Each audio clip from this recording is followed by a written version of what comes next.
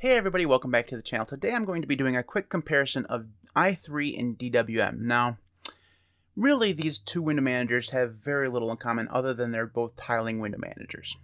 Outside of that, they're both coded differently, they're both built differently, they're both compiled differently, they're both have different features out of the box, and they both tile differently. So they don't have a lot of things in common, but you might be trying to decide between them because you've gone to Unix porn, you've seen many i3 rices out there, and they're all awesome, to varying degrees. Some of them are more awesome than others, and you've probably seen a DWM rice here or there, or you've watched a video of somebody using DWM or using i3, and you're like, that's really cool, I want to try them, but I don't know which one to choose. And that's what I thought I'd talk about today. So we're going to start with i3. Now, this is i3. This is not what i3 looks like out of the box. This is my personal rice of i3. Out of the box, you'll get a black screen and a black bar along the bottom. That's all you'll get, as long as you've installed all the dependencies. It's possible that if you haven't installed all the dependencies, you won't even get a bar. But let's just say you've installed it correctly, and you have a black screen and a bar. This is something that you could do fairly easily. This is Polybar. This is just a wallpaper set with nitrogen. It's very easy. Now, my configuration is quite different than what you'd see out of the box. Out of the box, you're going to see a configuration file that's probably about 200 to 250 lines long. If you've started with a i3 that comes from Arco Linux, you'll probably see one that's about 1,000 lines long because it has tons and tons of stuff in there. Mine is 100 lines long, and really I could get rid of this last line and go back to 97 or 98 lines long. I don't really need that syntax highlighting because it doesn't actually work, but mine's different because it has hardly any of the key bindings located inside it. All my key bindings are in a program called SXHKD, and that's unusual for i3. SXHKD actually is a thing that you use with BSPWM, not i3, but this is just the way I've set it up. But for i3 itself, you'll have a configuration file that's, like I said, around 250 lines long, and it'll probably start off something like set mod 4 as the mod key, and it may have a few lines of code that will define where your monitors are and where the workspaces are supposed to go. The default one probably doesn't have that, but it will list the amount of workspaces you'll have. You'll probably start off with 10. I have 19 because I need as many as possible. And then I'll have a few modes and stuff. So modes are something that I'll talk about here in a few minutes. Now, the first thing you need to know about i3 is that it's a manual tiler. And basically what that means is that you get to decide when obviously you get to decide when, but you get to decide where the next window pops up when it's spawned. So by default, this is how windows are spawned. They'll just keep going to infinity and beyond in that direction until you've changed it. So we just quit those because that's way too many terminals and whatever. But let's say I wanted to spawn a window somewhere else. So in this case, I want to spawn it below this active window on the right hand side. I can press a key binding and press enter, and we'll get a window in a different position. And I can go back to a different key binding, in this case Control H, and I get to decide where that next window is spawned.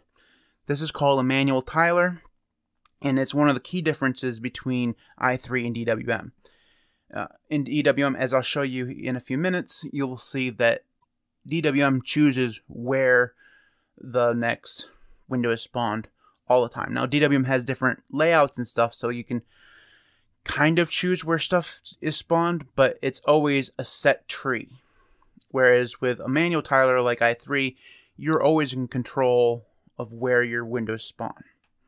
And it's always controlled with a key binding. So we'll just close that out.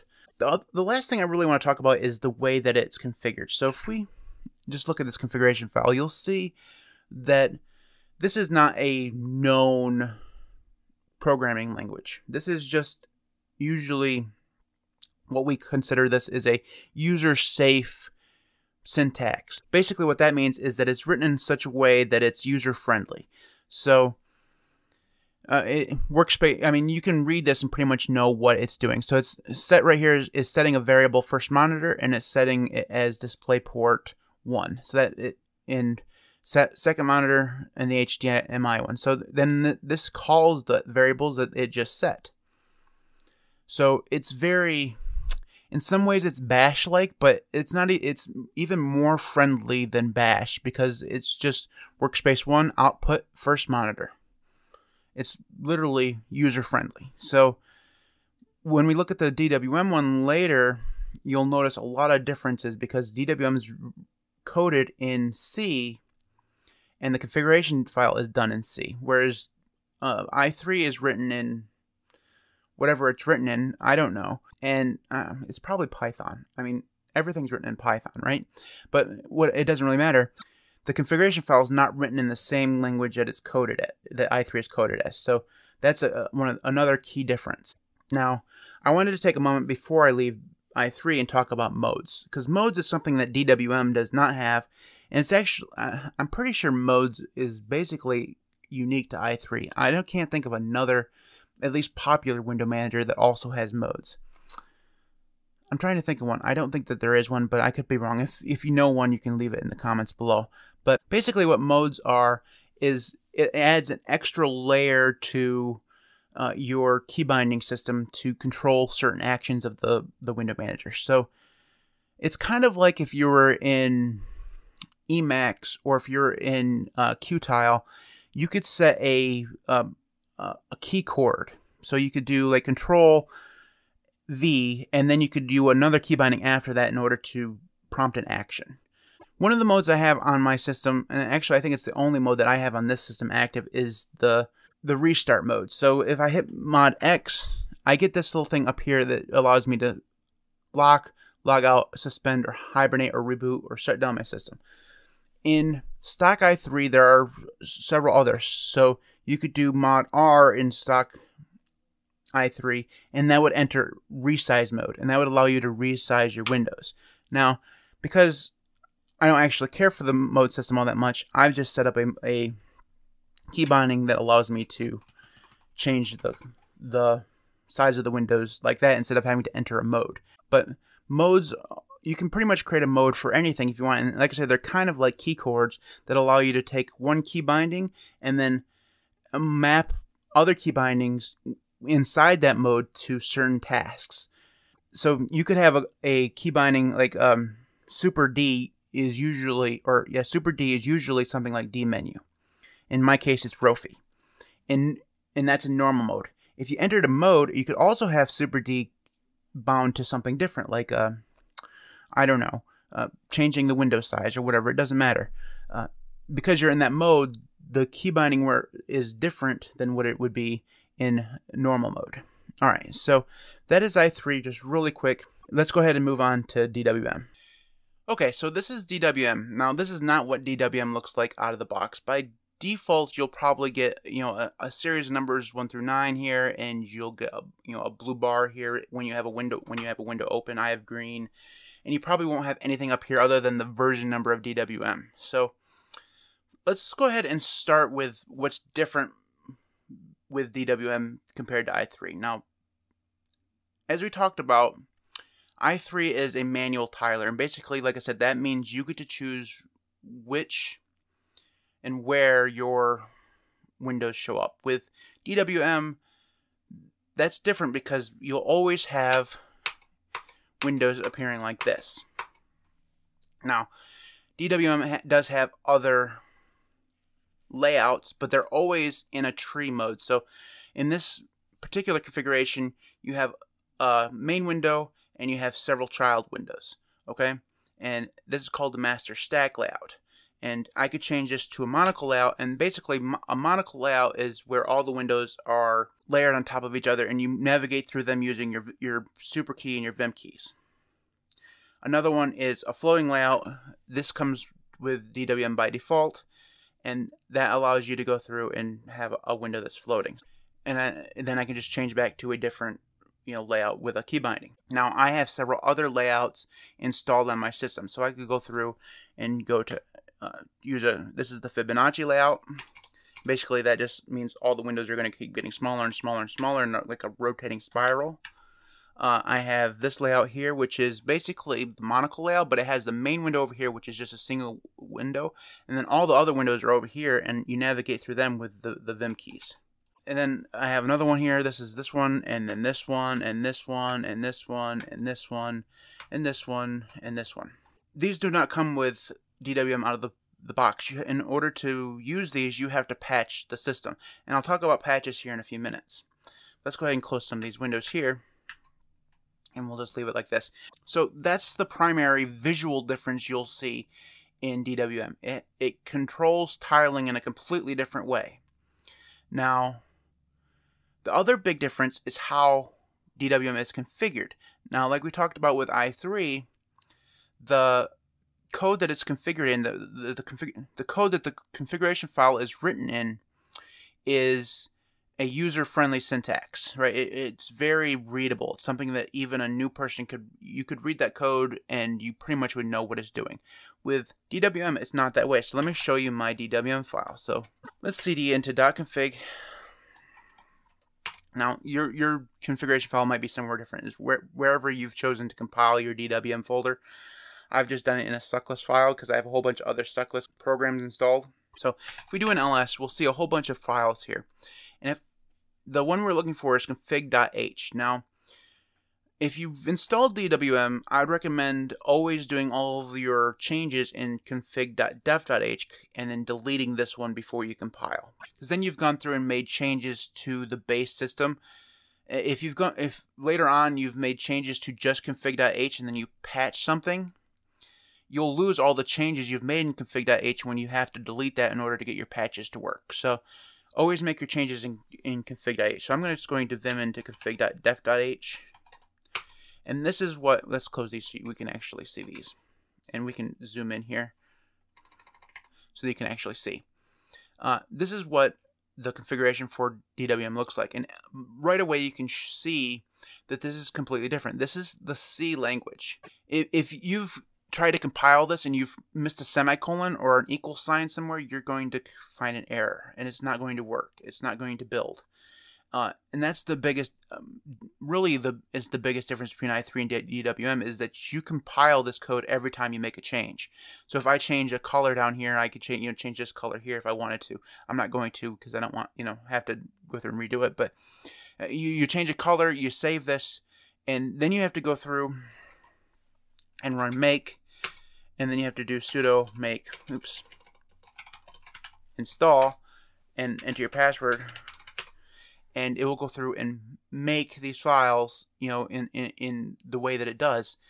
And you have to do that every time you've made a change. And even more, once you've done that, you have to log out and log back in order to see those changes take effect. Now, there are ways you can get around that by either with a patch or with something with your X and an RC file. But for the most part, if you want to see your changes, you have to log out and log back in. And that's completely different than i3. Whereas in i3, when you make a change, you make your change in the configuration file, you save it, and then you hit Mod Shift R, and it reloads i3 live right there in front of you. Now, like I said, you can emulate that behavior in DWM.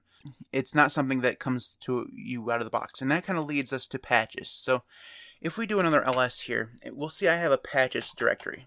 Now, this is not something that you'll have out of the box. If I can actually, type.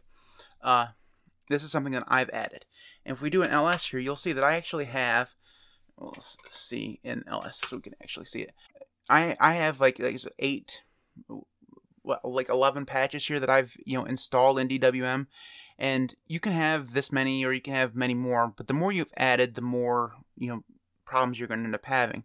And basically what a patch is exactly what it sounds like. It's a snippet of code that you download and you place into the DWM configuration or source code in order to add functionality. Now with i3, when you've downloaded that, you get pretty much all the functionality you'll ever going to get with i3. It has everything built right into it. You want scratch pads, it has a scratch pad functionality. You don't have to do anything to it other than add the scratch pad code to your key bindings. With DWM, it's meant to be as minimal as possible, or mostly minimal as possible. It comes with a bar, but whatever. It's meant to be as minimal as possible, so you actually have to go through and add those kind of functionality, to it. So, for example, I wanted a scratch pad, which is basically a floating terminal or floating application. I have to add this patch here. So if I vim into that, dwm.scratchpads, basically what you're doing, you're getting a description of the patch, which is mostly unusual because usually they don't have that big of a description. It's telling you what files that it's editing. So 2 files changed, and it has 65 insertions. So these are the things that it's going to add to the code. So it's going to add to config.def.h. It's going to add all the stuff with the plus to it. Okay, and it even shows you where it's adding it to. So it's adding it between this line here, because you'll find this line in your config.h file, and then it will add this stuff, and it's adding it before the tagging system. That's how patches work. Now you don't do this manually. Okay, so if we go up a level here and do an ls, let's just say I wanted to patch in this here. I do patch and then -p1 and then this symbol, and then do the DWM hide, whatever. Actually, I'm pretty sure that's supposed to be P1, not P2, Matt. You could also just use patch. There are a couple of different ways of doing this, and I might have that symbol turned around. I can't remember. I can never remember. Every time I have to patch something, I always have to look it up. But the point is that this term patch will actually go through and do this automatically for you, and for the most part, it works with few patches. The more patches you have, the more likely it is your patch is going to fail, and then you have to go through and do it manually. And that would mean going through and copying and pasting out of these files here into the configuration files that it determines in the patch itself. So if that sounds like a lot for you, if that sounds like a lot of crazy things to have to do, it is. And it's not something that's going to be for everybody. Really, the patching system is where a lot of the hardness of DWM comes in, because you're going to get a lot of errors the more patches you add. So as a new user, DWM is probably not a great idea. And like I said at the beginning, use i3 for a little while and then move to DWM. That's the best way to go. Or use something like BSPWM. With DWM, you're looking at getting more invested in actually learning a programming language. So with DWM, you have to know some C++. You're going to learn that inevitably by using it. Now, I came into this not knowing anything about C++, and I've learned some stuff. I don't know why I've learned it. I don't know the reason why I have to use a semicolon at the end of the line, other than I know that I do. I don't know why things are defined in those ways. I can read the code fairly well.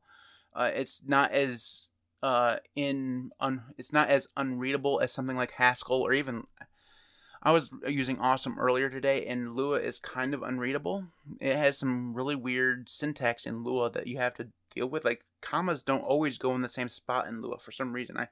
I don't know. I mean, I just spent a couple hours looking at it this morning, and they don't always go in the same spot. With C++, it's usually fairly predictable, but again, it's something that you'll have to learn and something that you'll have to pick up over time if you don't know it going in. So basically, those are the basics of i3 and DWM. Now, I could spend hours and hours and hours on each of these window managers, just going through the small, nitpicky details. But just briefly, which one should you use? For me, I prefer DWM for the most part. There are things that from i3 that I miss. So I miss the ability to assign each workspace key binding. So as you saw in my i3 configuration file, I have 19 workspaces. And in my sxhkd file, which is where I control my key bindings in i3, I can have key bindings associated with each and every one of those workspaces. So I hit super 1 through 0, and I can access workspaces 1 through 10. I hit control 1 through 9, I can get through to my workspaces 11 through 19. In DWM, I can't do that. Now, there is a patch to do that. I know that there is, but I've used so many different patches, I don't want to add another patch because I know it's going to fail, and even if I go through and add it manually, chances are it might not work. Plus, it adds extra lines of code, and it can get messy. So there are, like I said, there are things I miss in i3, but I prefer DWM's layouts, and I prefer always not having to always choose where my window is going to show up. So I prefer the dynamic tiling window management system. It's why I prefer Qtile and stuff like that. But for you, it's really going to depend on how willing you are to learn a language. So if you're willing to learn some C++ and actually figure things out in terms of, where semicolons go and, how the patching system works, then DWM is probably really good for you. If you're really, really new and you're not interested in taking that jump yet, i3 is definitely the better one to go. Now, if you're a long-time user of tiling window managers and for some reason you haven't used either one of these, they'll both do you really well.